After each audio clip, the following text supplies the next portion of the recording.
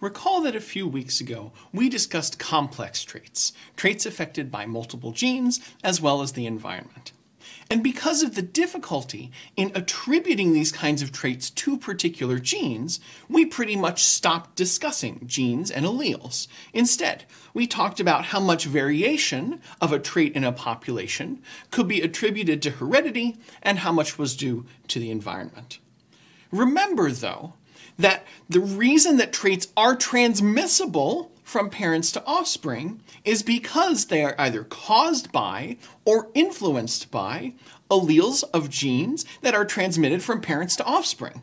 That's the foundational idea of the entire course.